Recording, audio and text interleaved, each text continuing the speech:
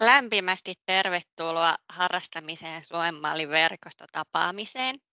Minä olen Vartiaisen Tarja, toimin Harrastamisen Suomen mallin yhteyspisteen koordinaattorina ja mun tehtäviin kuuluu kuntien ja harrastusten järjestäjien tukeminen Harrastamisen Suomen mallin toteuttamisessa ja edistämisessä. Ja yksi näistä tukimuodoista on verkostotapaamiset, joissa jaetaan tietoa Harrastamisen Suomen mallista sekä jaetaan myös erilaisia hyviä käytänteitä kunnilta ja harrastusten järjestäjiltä. Ja tänään meillä on aiheena kuljetusoppilaiden huomiointi Harrastamisen Suomen mallissa. Ja siitä onkin teiltä tullut paljon ennakkoon kysymyksiä ja tietoakin siitä, miten eri kunnissa kuljetusoppilaita huomioidaan. Kiitos kaikille ennakkokysymyksistä ja tänään me kuullaan 3 loistavaa esitystä vähän eri näkökulmista tähän kuljetusoppilaiden huomioimiseen ja nämä esitykset pyrkii vastaamaan myös teidän kysymyksiin. Jos joihinkin kysymyksiin ei tule vastausta näiden esitysten aikana, niin teillä on käytössä myös tuo keskustelukenttä, mihin voitte kirjoittaa kysymyksiä ja kommentteja esitysten aikana. Ja lisäksi sitten kaikkien esitysten jälkeen on mahdollisuus vielä esittää kysymyksiä aiheesta. Harrastamisen Suomen mallin avustushaku kunnille käynnistyy 24.1. Ja toivon, että saatte tästä hyviä vinkkejä avustushakemusten valmisteluun. Ja lisäksi mahdollisesti osa kunnista ehtii jo näitä vinkkejä vielä hyödyntää tämänkin kevään aikana, jotta myös yhä useampi kuljetusoppilas pääsisi Harrastamisen Suomen mallin harrastusten pariin. Ja ensimmäisenä meille koulukuljetuksista tulee kertomaan Leo Pahkin, opetusneuvos Opetushallituksesta. Ja ole hyvä, Leo. Tosiaankin koulukuljetukset. Tarkastelen nyt tässä lyhyessä 10 minuutin tietoiskussa nyt lähinnä sitä juridista taustaa, mihinkä koulukuljetuksien järjestäminen niin kuin perustuu ja sitten vähän sellaisia näkökulmia myös, mitkä määritellään eräällä lailla, että ne pitää ottaa huomioon, mutta ne ei ole kuitenkaan tämmöisiä velvoittavia, mutta niistä hyötyy kuitenkin varmasti kaikki perheet ja oppilaat, jos ne pystytään kunnan tai koulutuksen tai opetuksen järjestäjän toimesta järjestämään. Näillä niin kuin ajatuksilla tänään olisin liikkeellä ja tosiaan varmaan loppuun jää aikaa sitten kysymyksillekin mahdollisesti.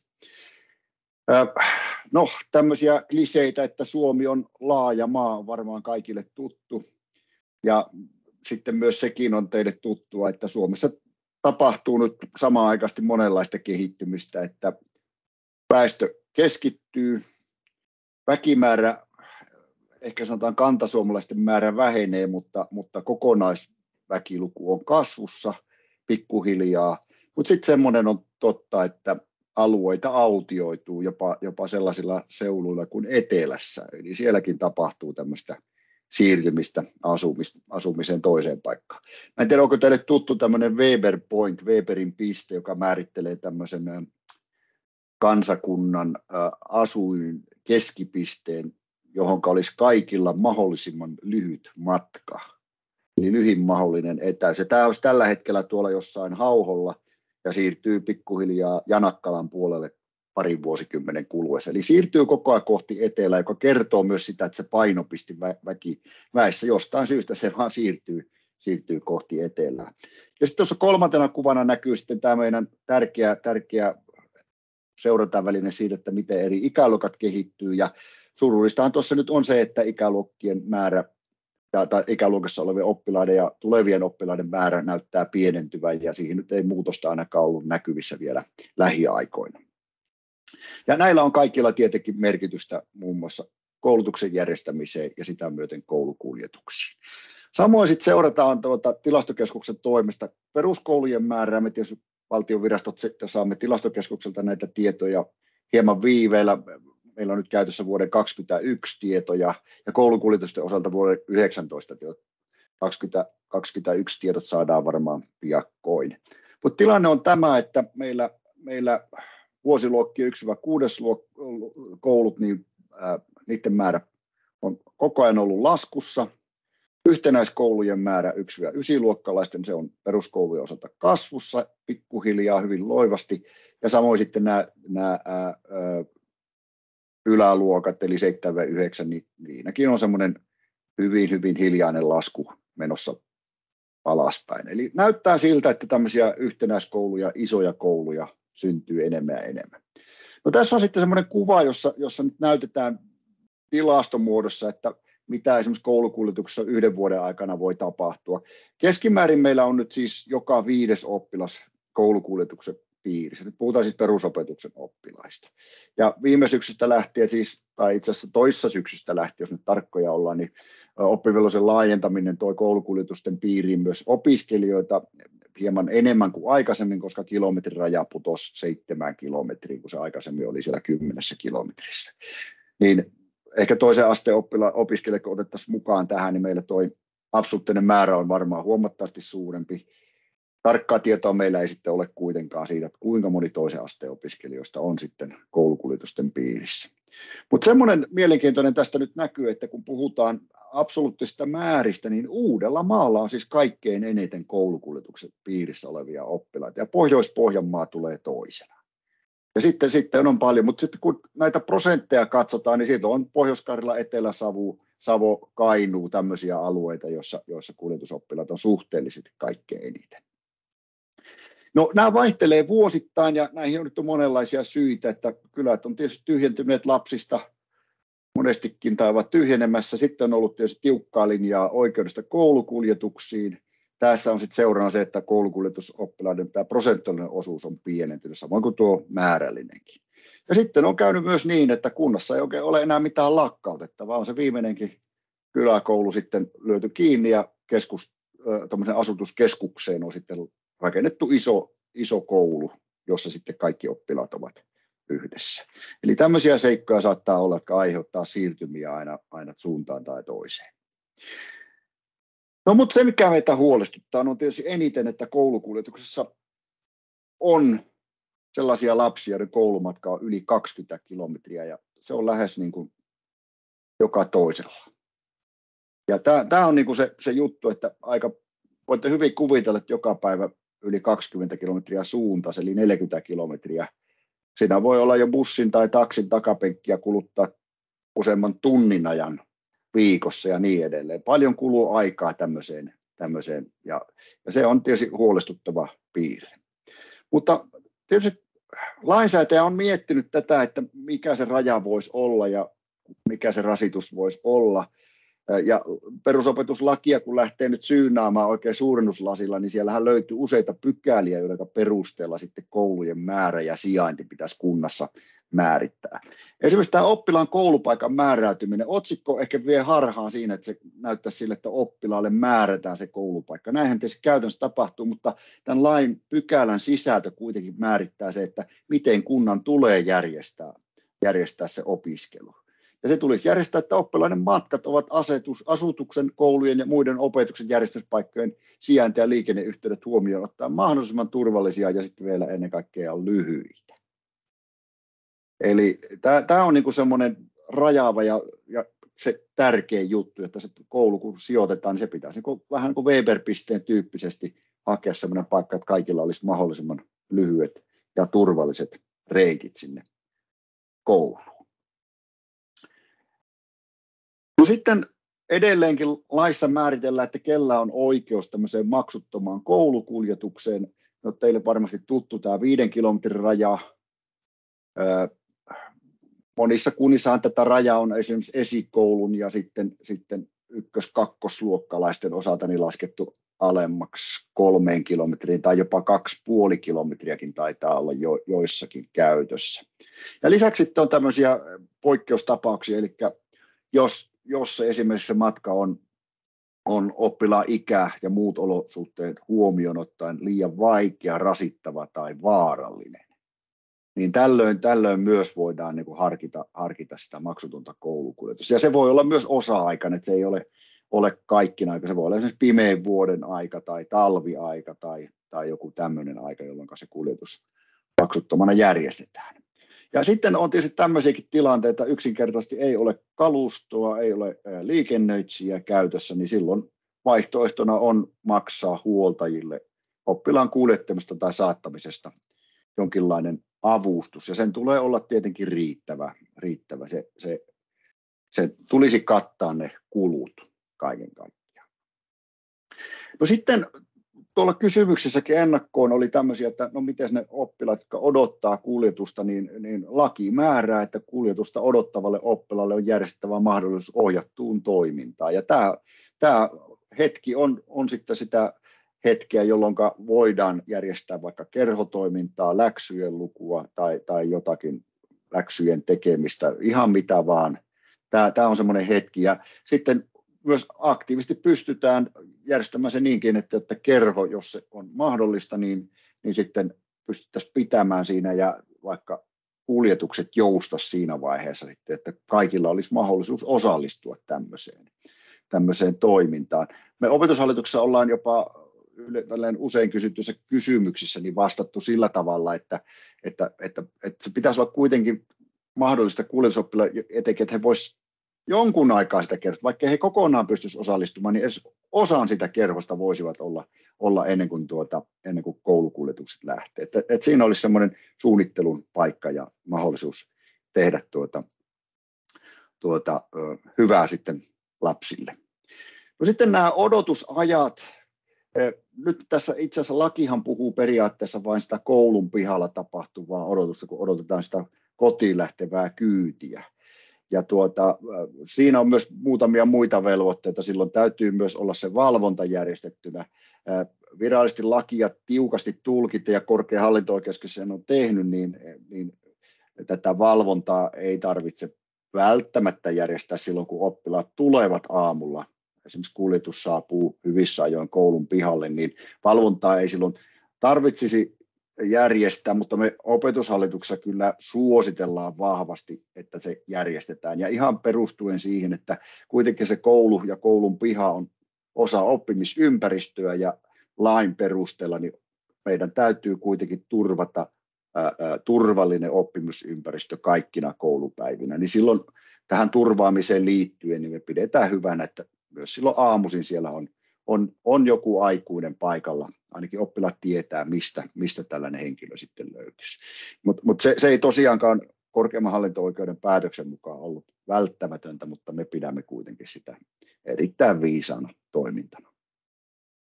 No sitten tähän tärkeäseen kohtaan, eli tähän aamu- ja iltapäivätoiminnan järjestämistä. Eli siis laki lähtee siitä, kunta voi järjestää, ei ole velvoittava, mutta voi järjestää aamu- ja iltapäivätoimintaa itse tai yhdessä muiden kuntien kanssa, taikka sitten hankkia nämä palvelut muulta julkiselta tai yksityiltä palvelun tuottajalta.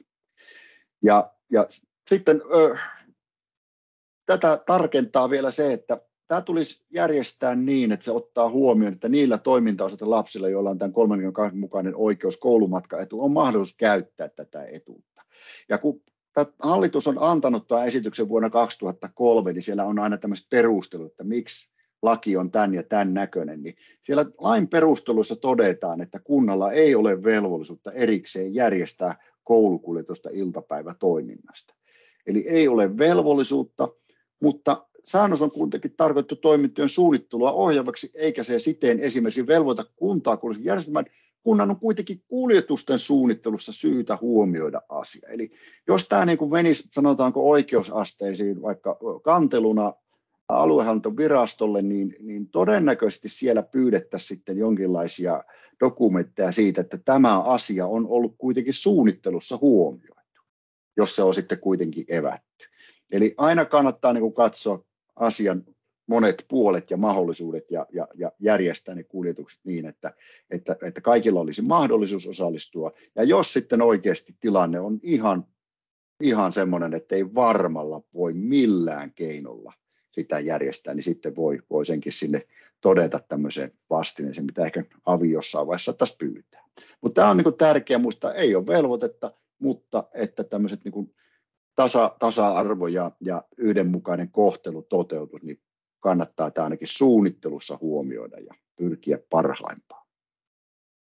No sitten meillä on kuitenkin tämmöinen kuljetusopas aikoinaan kirjoitettu, se taitaa nyt jo pari vuotta vanha olla, tämä uusin versio, sitä päivitettiin viime syksynä muutamien lainkohtien osalta, niin kuitenkin me ollaan kirjattu muun muassa sinne, että tämä opetussuunnitelman perusteet edellyttävät, että koulukuljetuksen odotusaikojen valvonnasta, ohjaus toiminnasta sekä matkojen aikaista turvallisuudesta huolehditaan sopimalla menettelytavoista ja vastuuhenkilöistä.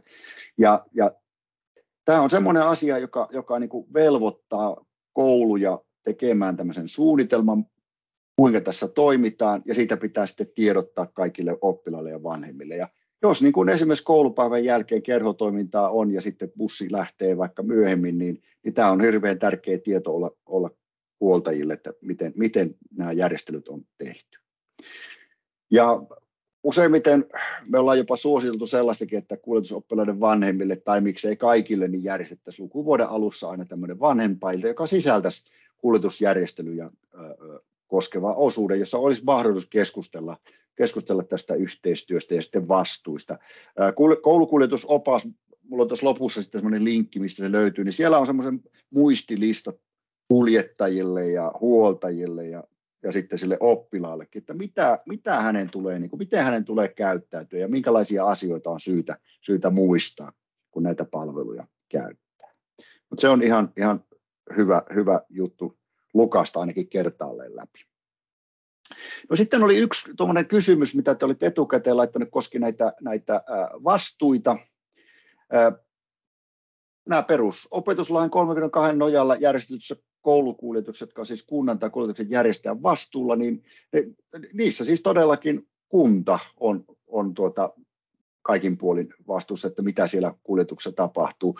Se, että jos kuljetuksen aikana esimerkiksi tapahtuu jotakin häirintää tai väkivaltatekoja tai mitä tahansa, niin kouluhan ei periaatteessa pysty niistä langettamaan rangaistuksia, kun sitä ei lasketa varsinaisesti kouluaikaan, mutta sitten tämmöinen lisäys 7. momentissa perusopetuslain 29, niin koulun opettaja tai rehtori tulee ilmoittaa tietonsa tullessa koulusta tai koulumatkalla tapahtuneesta häirinnästä ja niin edelleen, niin syyllistyneille ja niiden kohteena oleville oppilaiden huoltajille tai muille laillisille edustajille. Eli velvoite kuitenkin tietoon tulleesta on ilmoittaa. Ja sitten tämähän on usein sitten myös semmoinen tapaus, että tähän voi liittyä rikoksia ja silloin sitten poliisiasiaksi muuttuu. Mutta koulu ei niin kuin tällä hetkellä pysty siihen niin kuin omaa tämmöistä kouraansa ja rangaistusaresti tai jotakin niin sanottua jälki-istuntoa antamaan.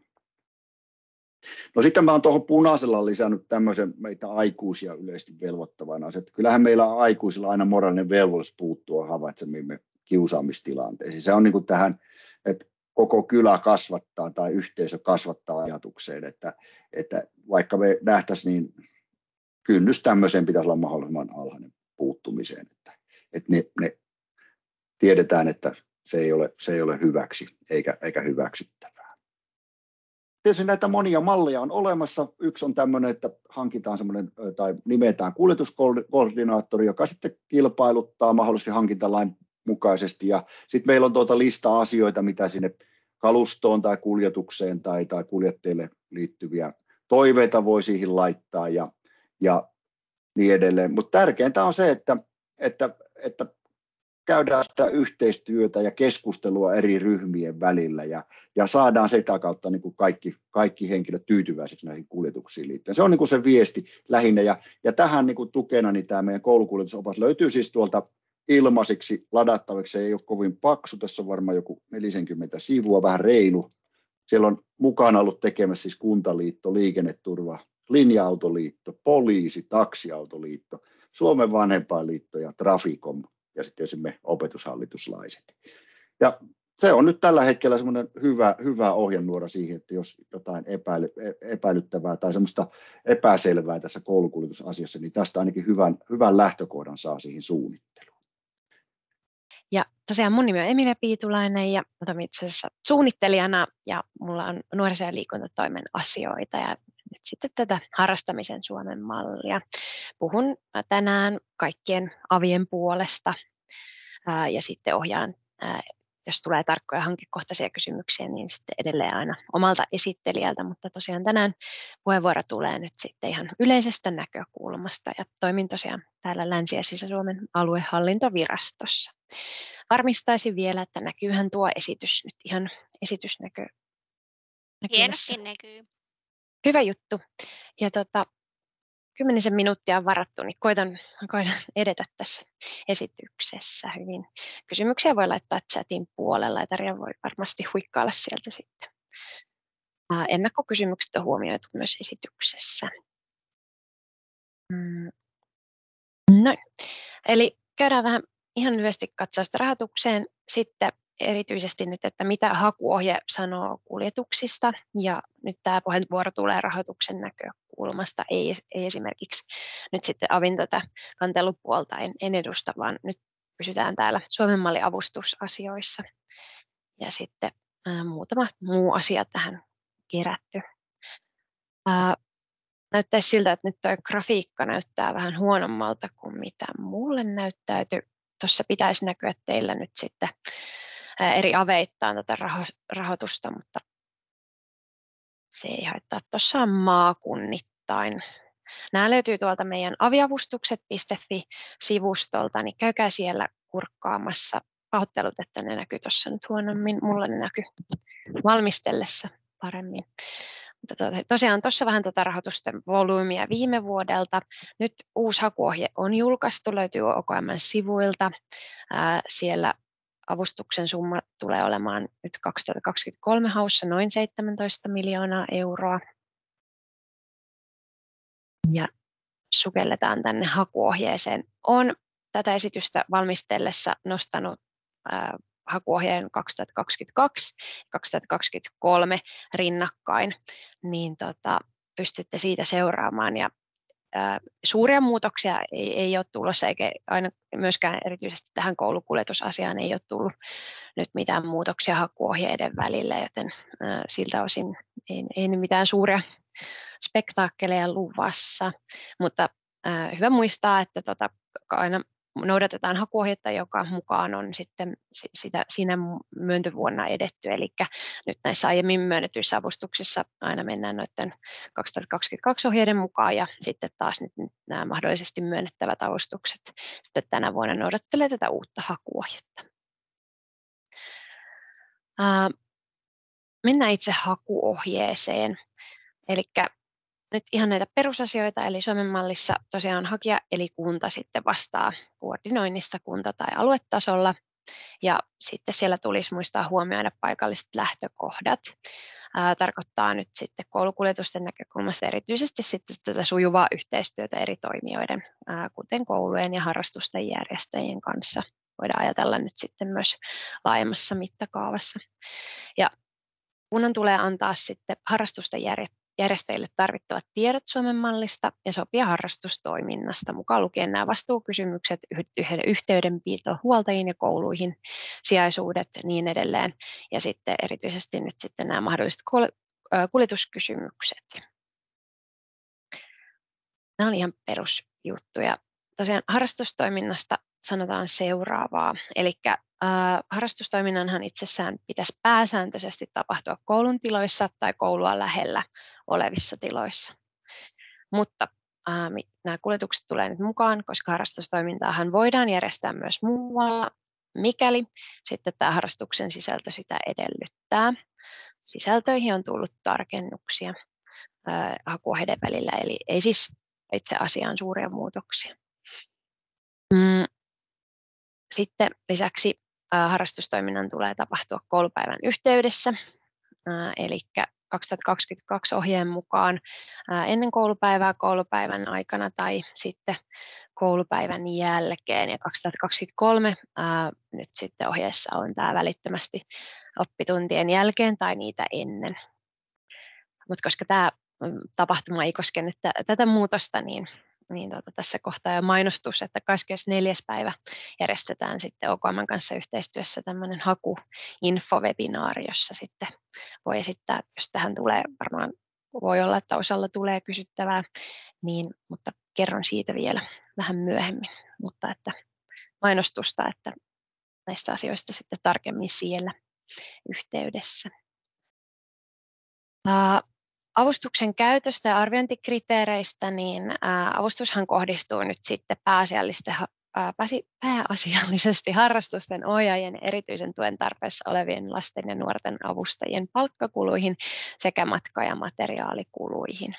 Ja osa voi sitten kohdistua myös kohtuullisiin koordinointikuluihin.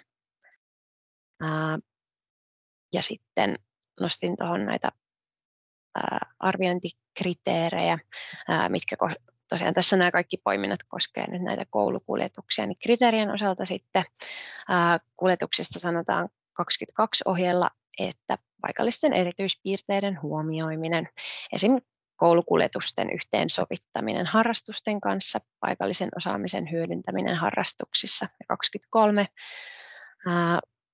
vastaavasti tuossa. Eli siellä sanotaan paikallisten erityispiirteiden huomioiminen, esim. Koulukuljetusten yhteensovittaminen harrastusten kanssa ja paikallisen liikunnan, urheilun, kulttuuriperinnön tai muun osaamisen hyödyntäminen harrastuksissa. Eli hyvä huomioida, että tätä käytetään yhtenä hakemusten arviointikriteereistä. Muut löytyy sieltä hakuohjeelta. Mennään sitten tänne hyväksyttäviin kustannuksiin. Nyt aletaan lähestyä sitten tämän puheenvuoron ehkä pihviä. Eli kuljetuksesta niin kuin 2 tärkeintä asiaa, mitä toivon sitten, että jää tämän jälkeen. Eli avustustahan siis voidaan käyttää paljon muuhunkin, ja ne on kaikki tuossa lueteltuina. Mutta avustusta voidaan siis käyttää kohtuullisiin ja hyvin perusteltuihin kuljetuskustannuksiin harrastuspaikoille. 23 ohjeessa hyvin perusteltuihin kuljetuskustannuksiin harrastuspaikoille. Edelleen voidaan ajatella, että totta kai kohtuullisiin, eli koska pääsääntöisesti se avustus kohdistui sinne ohjaukseen ja itse toimintaan, mutta tosiaan avustusta voidaan käyttää näihin NS-harrastuskuljetuksiin. Ja tämä on nyt hyvä huomata, että ne on niin kuin erikseen ja sitten on erikseen vielä nämä koulukuljetusten lisäkustannukset. Niistä sitten tuossa seuraavalla dialla. Muita kustannuksia, mitä voidaan avustuksella kattaa, on tietenkin sitten nämä tilakustannukset silloin, kun koulun tilojen käyttö ei ole mahdollista. Ja sitten välttämättömät ja kohtuulliset väline- ja materiaalikustannukset ja sitten kohtuulliset muut kustannukset. Tuossa ei ole tyhjentävää listausta sen takia, että siellä kustannusarviolla tulee sitten aina hankkeen tarpeet ja toiminnan mukaan esittää nämä kustannukset ja esittelijä sitten aina katsoo läpi. Ja sieltä myöskin voidaan sitten tarvittaessa ohjata poistamaan tai sitten voidaan päätöksellä rajata, että mitkä hankkeella esitetyt kustannukset on sitten näitä avustuksella katettavia. Ja sitten voidaan katsoa, onko ne kokonaiskustannuksiin hyväksyttäviä. Ja sitten on tietenkin tietyissä tapauksissa voi olla sellaisiakin kustannuksia esitetty hakemuksella, jotka ei sitten lainkaan sinne kuuluisi, niin ne voidaan pyytää sitten rajaamaan pois joko täydennyspyynnöllä tai päätöksellä. Ja tosiaan avustusprosenttihan on ollut tuossa 22 haussa 80% ja 23 haussa sitten 75%. Ja loppu sitten tulee kattaa sillä omarahoituksella. Ja nyt päästään sinne koulukuljetusten lisäkustannuksiin, eli ne voisi olla siellä omarahoituksen puolella. Hakuohjeen mukaan se ilmaistaan siellä näin, eli kokonaiskustannukset voivat sisältää myös muita hankkeesta tai toiminnasta aiheutuneita kustannuksia kuin hyväksyttäviä kustannuksia. Esim. Hankkeesta tai toiminnasta aiheutuneet lisäkustannukset koulukuljetuksista. Kaikki kustannukset tulee ja tuotot tulee sitten raportointivaiheessa siellä hankkeen kustannuspaikalla. Eli mitä pitäisi jäädä käteen? Se, että ne harrastuskuljetukset voi olla siellä avustuksella katettavissa kustannuksissa ja sitten nämä lisäkustannukset menisivät sinne omarahoituksen puolelle. Ennakkokysymyksistäkin oli ja osa on sitten ehkä ei ole huomannut siellä hakemuksella sitten näitä koulukuljetuksia tai harrastuskuljetuksia kirjata, niin mitä sitten pitäisi tehdä. Eli pitää huomata, että kaikki nämä loppuraportointivaiheessa esitetyt kustannukset tulisi esittää siellä hakemusvaiheessa hankkeen kustannusarviolla. Eli jos näin ei ole toimittu ja vaikka ne olisi siellä hakuohjeen mukaan avustettavia kustannuksia, mutta ne ei ole olleet hakemuksella, niin silloin ne ei myöskään voi olla siellä hankkeen kustannuksissa. Eli toistan, kaikki kustannukset, joita halutaan sinne kokonaiskustannuksiin laittaa, on ne sitten niitä avustuksella katettavia harrastuskuljetuksia tai sitten koulukuljetusten lisäkustannuksia, niin tulee olla siellä hakemuksella. Ja jos niitä on sitten syntynyt tai esimerkiksi toiminta muuttuu, sanotaan nyt, että syksyllä kuljetuskustannuksia ei ole ollut, mutta keväällä olisikin sitten tarve, niin sitten pitää olla omaan esittelijän yhteydessä ja tehdä sitten muutoshakemus. Ja tosiaan kokonaisuutena tehdään tämä kokonaisharkinta ja esittelijä arvioi sitten hakemusta ja myöntösummaa aina kokonaisharkintana. Ja tuosta muutoshakemuksesta, niin jos ei voi jostain syystä käyttää avustusta sitten sen hakemuksen mukaisesti, niin sitten voi hakea käyttötarkoituksen muutosta. Näissä erityisesti, jos nyt puhuttaisiin, että kun kuljetuksia on ne sitten omarahoitukseen meneviä koulukuljetuksia tai harrastuskuljetuksia, niin kannattaa heti sitten olla yhteydessä esittelijään ja tehdä se hakemus mahdollisimman pian, jotta sille saadaan hyväksyntä ja sitten sille on tuki. Mutta ohjeiden mukainen takaraja on sitten viimeistään 30 päivää ennen avustuksen käyttöön päättymistä, mutta toi on aika myöhään, jos miettii, että niitä kustannuksia sitten olisi jo ehtinyt paljonkin tulla, niin ehdottomasti kannattaa sitten olla heti, kun semmoinen tarve ilmaantuu yhteydessä sitten esittelijään. Ja tämä koskee myös, että on niin sitten täysin uusia kustannuksia, tai sitten jos esimerkiksi tarve onkin suurempi. Eli jos sitten hakemuksessa esitettyihin kululajien välillä tapahtuu muutoksia ja niiden muutosten yhteismäärä on yli 10% hankkeen kokonaiskustannuksista, niin myös silloin tulee tehdä muutoshakemus. Käytän esimerkkinä nyt vaikka kuvitteellinen tilanne, jossa olisi budjetoitu välineisiin rahaa ja sitten huomataan, että sille ei ole tarvetta ja ne haluttaisiin vaikka käyttää nyt harrastuskuljetuksiin ja sen summa on yli 10% kokonaiskustannuksista, niin myös silloin tulee tehdä muutoshakemus. Eli yli 10% muutokset, kokonaan uudet kuululajit tai muu rahoitusosuus ei toteudu, niin silloin tehdään muutoshakemus. Ja me autetaan ehdottomasti sitten mielellämme. Eli teidän esittelijän yhteystiedot löytyy sieltä päätökseltä ja myös sitten OKM:n sivuilta löytyy kaikkien avi-esittelijöiden tiedot noista hakuohjeista. Niin me autetaan ja ohjataan sitten tarvittaessa edelleen, jos kysely tulee väärään osoitteeseen. Ja nyt sitten tässä yhteydessä myös tiedoksetta noista jatkoajoista tiedotetaan sitten erikseen tässä mahdollisimman pian, eli siitä on tulossa linjausta. Ja mennään vielä nopeasti nuo ennakkokysymykset. Täällä oli nyt sitten kysytty, että mitä perusteluja pitää olla, että kuljetuskustannuksia saa sinne hyväksyttäviin kustannuksiin tai omarahoitusosuuteen.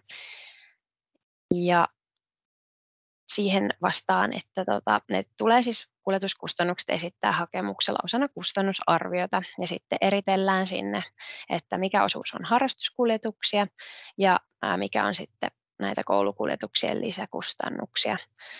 Kuvatkaa siellä hakemuksella myös, että miten nämä kuljetukset on suunniteltu toteutettavan. Eli tämä on niin tämmöinen yleisohje. Eli hakemuksella tulee ilmetä ja sitten kustannusarviolla esitetään nämä kustannukset ja mielellään ne erittelyt. Ja sitten esittelijä arvioi, että riittääkö ne perusteet vai pitääkö tarvittaessa sitten pyytää täydennystä, jos siellä olisi jotain epäselvyyttä.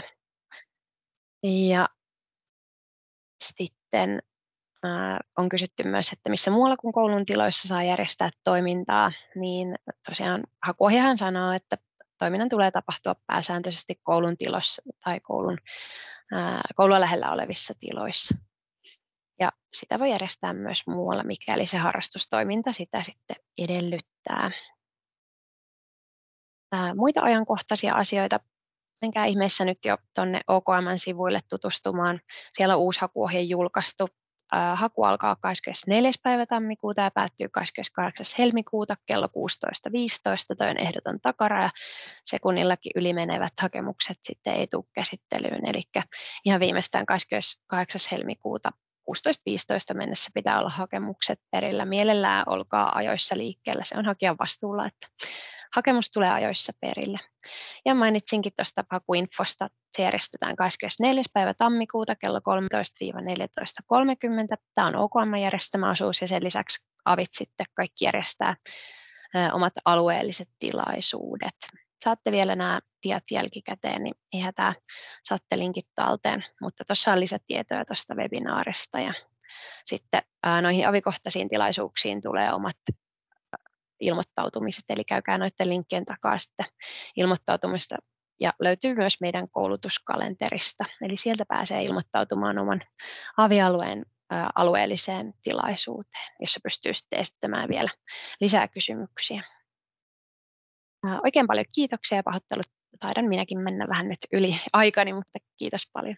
No niin, kiitoksia ja kiitos kutsusta tulla kertomaan teille tänään tästä meidän Limingan kunnan harrastamisen mallista, että miten me ollaan järjestetty näitä koulukuljetusta ja yhteensovitettu se noiden harrastus- ja lukujärjestysten kanssa. Ja Jaakkola Linda tosiaan ja toimin sivistyspalveluissa suunnittelijana ja sitten tässä meidän HaLi-koordinaattorina, eli meillä tämä on harrastava Liminga, niin saanut tämmöisen HaLi-lyhenteen. Ja ollaan toteutettu tätä mallia silloin pilotointikeväästä 2021 lähtien ja olen ollut tässä mukana Limingan puolelta sieltä alusta alkaen. Toimintamalleja ja käytänteitä ollaan kehitetty ihan sieltä lähtien hiljalleen näiden toimintakausien aikana. Ja tähän esitykseen olen pyrkinyt tuomaan semmoisia hyviä esimerkkejä siitä, miten me ollaan ehkä jo tehty, mutta miten me ollaan myös muutettu asioita. Ja varmasti tulee paljon asiaa, ja jos tulee kysyttävää, niin vastaan mielelläni kysymyksiin. Mutta ensimmäiseksi mä kuvaan tässä vähän tätä rakennetta, että miten meillä nämä koulukuljetukset tänne kunnan rakenteissa jo on. Eli toki, kuten Leo tuossa kertoi myös, tätä perusopetuslaki on vahvasti tässä taustalla ja siellä on koulukuljetukset esiopetukseen, sitten tähän koulujen kerhotoimintaan ollut jo aikaisemmin ja iltapäivätoimintaan. Eli nämä lapset, jotka osallistuu koulun toimintoihin, niin he voivat käyttää myös sitä paluukuljetusta. Ja tämä meidän HaLi-toimintaan on myös lähdetty hyödyntämään näitä koulukuljetuksia ja näitä olemassa olevia rakenteita jo. Eli se on sisällytetty osaksi meidän kunnan perusopetuksen lukuvuosisuunnitelmaan ja se vietiin heti silloin pilotointikautena tuonne sivistys- ja hyvinvointilautakuntaan hyväksyttäväksi. Ja sitten meillä on myös kuntastrategiasta ihan tavoite siitä, että jokaisella liminkalaisella lapsella olisi semmoinen yksi mieluinen harrastus vähintäänkin. Ja koulukuljetuksissa meillä on, niin kun, jos perusopetuslakia nyt äkkiä käyn läpi sen verran, että siellä on odotusajat esimerkiksi, niin niistä on pidetty tiukasti kiinni. Ja sen vuoksi me ollaan lähdetty ihan rytmittämään tätä niin kun oikeasti osaksi koulupäivää, että niitä odotusaikoja ei tulisi sinne sitten ollenkaan. Ja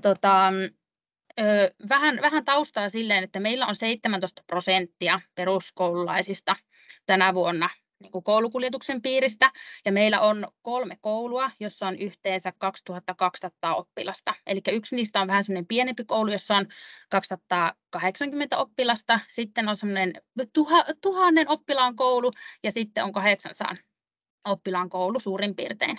Eli meillä on koulukuljetuksia semmoisia, joissa käytetään yhteisiä reittejä, eli se käytännössä lähtee niin kuin joltakin koululta ja käy kaikki koulut vuorostaan läpi. Et meillä on suurin piirtein semmoinen vartin siirtymä aina koululta koululle.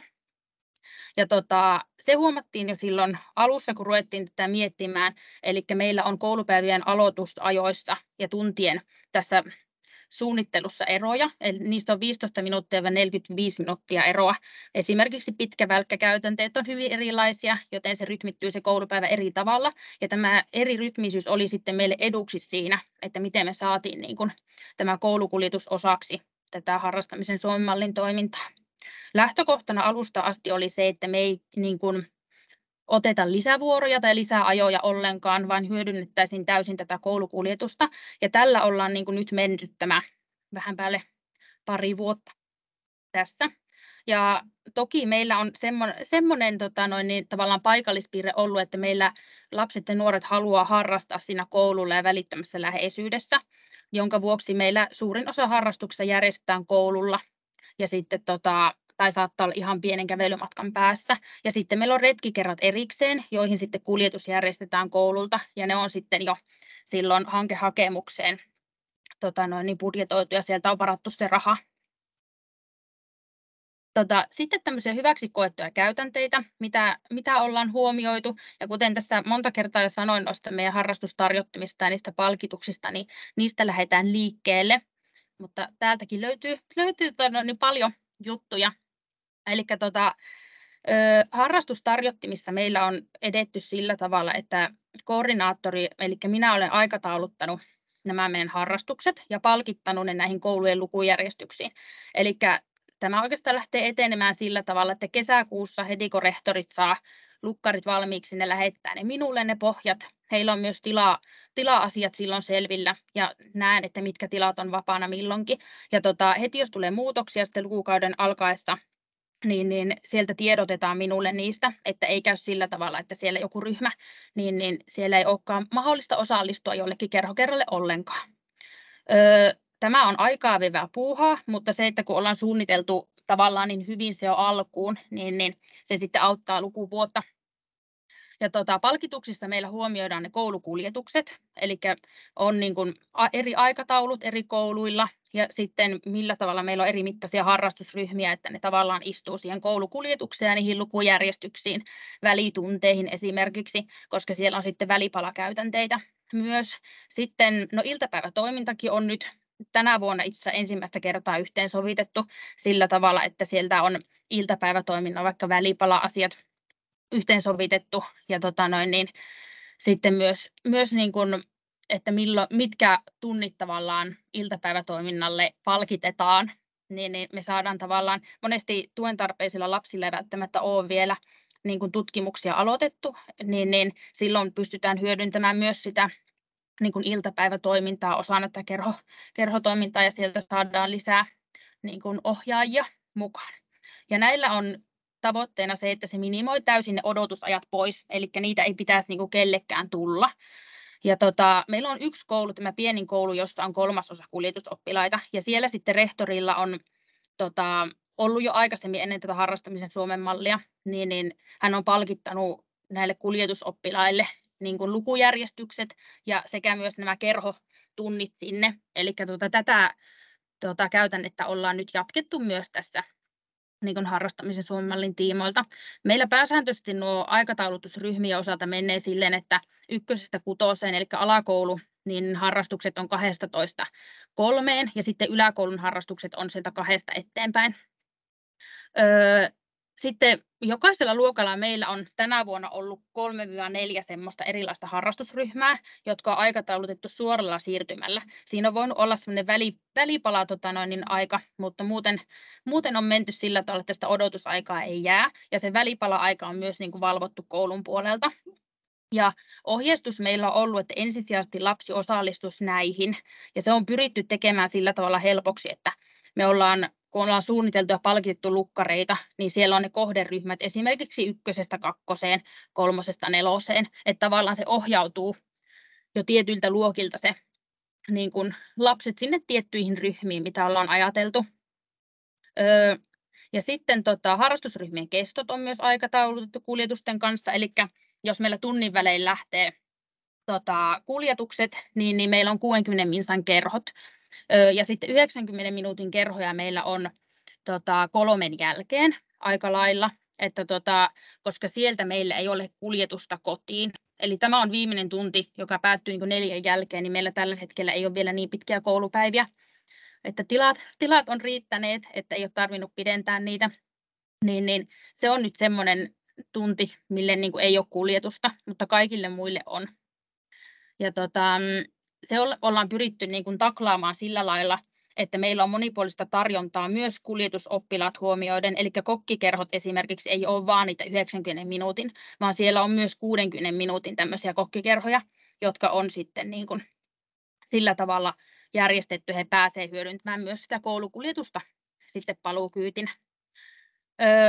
Sitten koululla on voinut olla joku tietty tunti esimerkiksi, että se 90 minsan kerho passaa paremmin, niin sitten me ollaan toki joustettu siitä ihan sen puolelta, että se odotusaika jää sinne minimiin. etäharrastuksista huomioidaan toki siirtymäaika kotiin, että ne täytyy sillä tavalla palkittaa vähän eri systeemillä. Ja sitten nämä retkiä tekevät ryhmät, niin meillä on niin kuin tässä hankesuunnitelma ja käytännössä tiedossa, että mitkä kerhot haluaa tehdä retkiä, niin ne yritetään laittaa sillä tavalla alkamaan, että ne alkaisi vaikka viimeistään 2 tai 1, että he voi käyttää sitten sen paluukuljetuksen, joka lähtee meillä viimeistään niin kuin 3:30 niin pois. Eli tämmöisiä niin kuin käytännön asioita ollaan tehty ja muokattu tässä. Niin kuin. Tässä on niin kuin malli meidän harrastustarjottimesta. Tässä näkyy, että meillä on 1 aamukerho ollut tuolla. Se on semmoinen aamupalaryhmä. Sitten tänä vuonna meillä on ollut tämmöistä pianopiiriä esimerkiksi 1 koululla ja pitkällä välitunnin aikana myös tämmöistä HaLi-kioskia, mutta todennäköisesti nyt seuraavassa haussa tämä ei ollut mahdollista, niin täytyy miettiä tähän jotakin ratkaisua.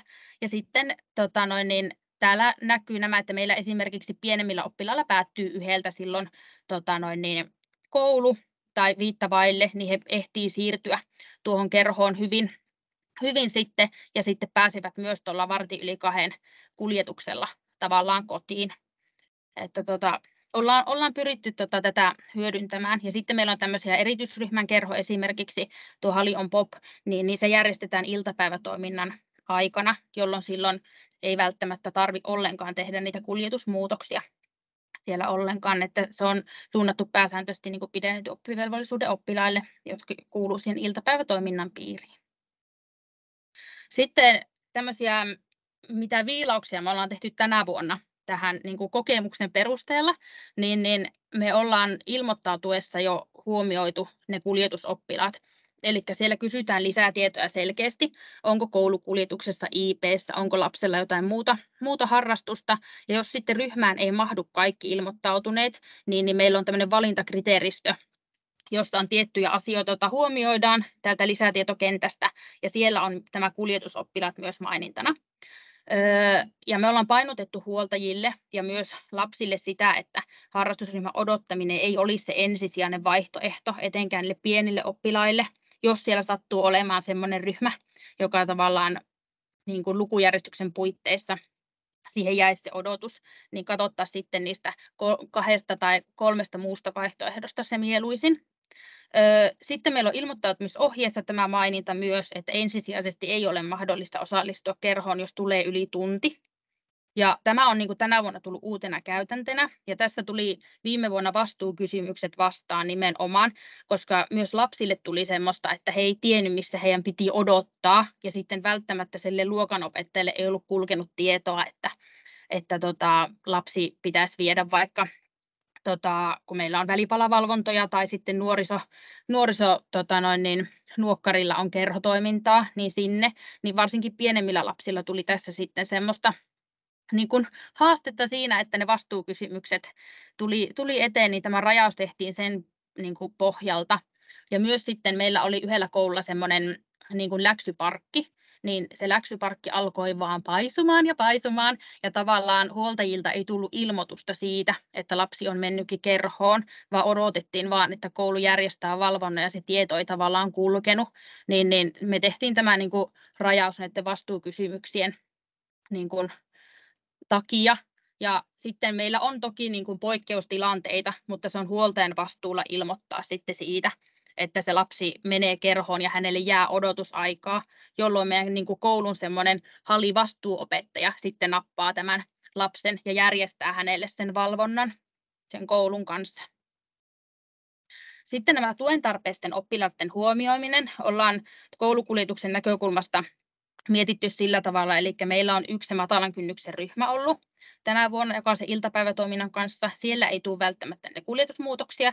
Sitten muihin ryhmiin toki kaikki on tervetulleita, ja osallistuessa niihin, niin me yksilöllisesti sitten aikataulutetaan nämä kuljetukset ihan tapauskohtaisesti, että siellä on me ilmoittautumislomakkeessa maininta, niin pystytään sitten vastuuopettajien ja mäkin olen koordinaattorina siinä rehtorien ja kouluhenkilökunnan kanssa miettimään tämä kuljetussysteemi uusiksi heidän osaltaan. Ja sitten ohjaaja saattaa toki koulukuljetukseen